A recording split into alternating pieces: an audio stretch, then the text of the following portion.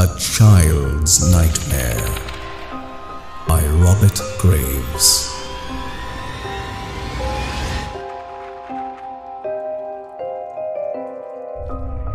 Through long nursery nights he stood by my bed unwearying, loomed gigantic, formless, queer, purring in my haunted ear.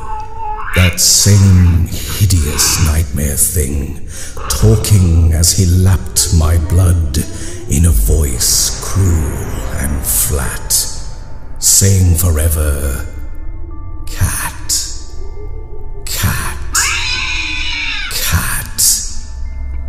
That one word was all he said, that one word through all my sleep, in monotonous mock despair.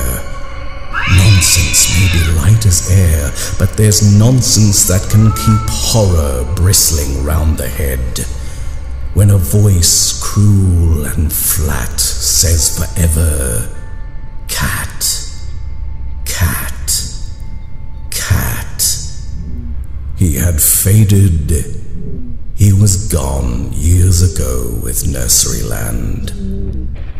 When he leapt on me again from the clank of a night train, overpowered me foot and head, lapped my blood, while on and on the old voice, cruel and flat, says forever, "Cat, cat, cat."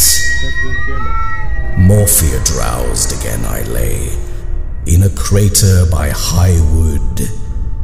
He was there with straddling legs, staring eyes as big as eggs, purring as he lapped my blood, his black bulk darkening the day with a voice cruel and flat.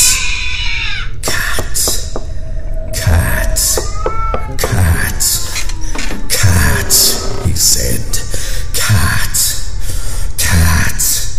When I'm shot through heart and head, and there's no choice but to die, the last word I'll hear, no doubt, won't be "Charge" or "Bomb them out," nor the stretcher-bearer's cry, "Let that body be, he's dead," but a voice, cruel and flat, saying, "Forever."